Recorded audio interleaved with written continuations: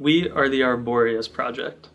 Due to the rapid advancement of launch vehicles in recent years, the demand for innovation within astronautics has never been higher.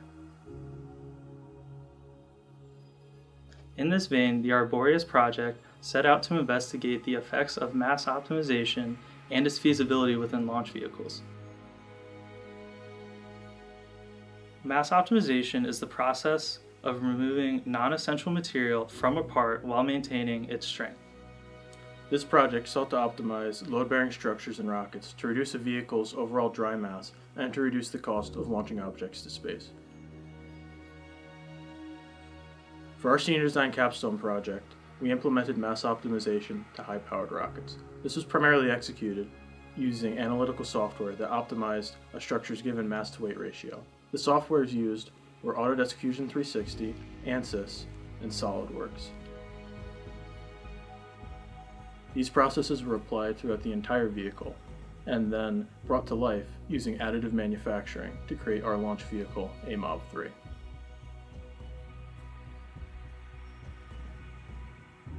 The avionics section typically bisects the rocket, separating both the main and drogue chute, allowing for a segmented release. This makes the avionics section the most important part of the dual deployment recovery system, as it retains the shock cord, holds any necessary electronics, and the ejection charge for the main chute. Our case is a little different, as instead of bisecting our rocket and deploying from each end, we're going to have a singular deployment at the top near the nose cone for which our drogue and main would both deploy. And our main parachute will stay furled thanks to our electronic chute tie that will release at a predisposed altitude.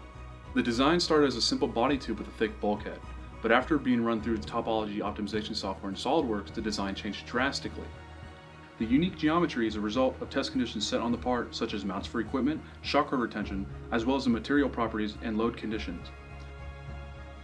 The results reduced the final weight by 60%, and further testing showed that it can withstand static loads of up to 10.3 kilonewtons in compression. This proved that the object was way over-designed and would easily be able to withstand the final flight. The body tube is the section that takes up the most volume on the rocket. It is the structure that runs from the top of the thrust structure to the avionics bay. Usually, in high-powered rockets, the body tube is a fully monocoque structure made from cardboard, fiberglass, or carbon fiber. In our case, we elected to make a semi-monocoque structure made from 3D printed ABS and wrapped in PVC to act as the aerodynamic skin. This resulted in a 3D printed, mass-optimized part that was able to withstand loads of up to 3 kilonewtons. The objective of the thrust structure was to transfer the load from the motor into the upper sections of the vehicle. Our initial design was a simple cylinder with internal geometry that was used to mount the motor. Through mass optimization, we were able to understand the load paths that would be seen and redesign it. The new design of the thrust structure allowed the loads to efficiently transfer into the upper sections of the vehicle while drastically reducing the mass. The new contours of the motor allowed us to efficiently transfer the load while drastically reducing the mass.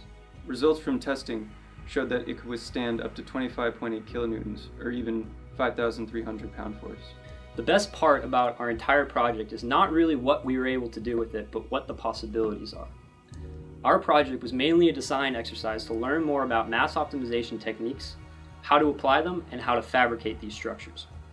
Thanks to some of the recent advancements in 3D printing technologies, we were actually able to design and fabricate some of these structures for our model rocket case. However, thanks to larger and more complicated metal and composite 3D printers, it may be possible to create some of these structures for larger orbital vehicles. Thanks to these new and advanced 3D printers, it may be possible to redesign existing components on orbital vehicles and reduce their mass. Some of these structures include primary or secondary structures, nozzle or injector supports, or much more.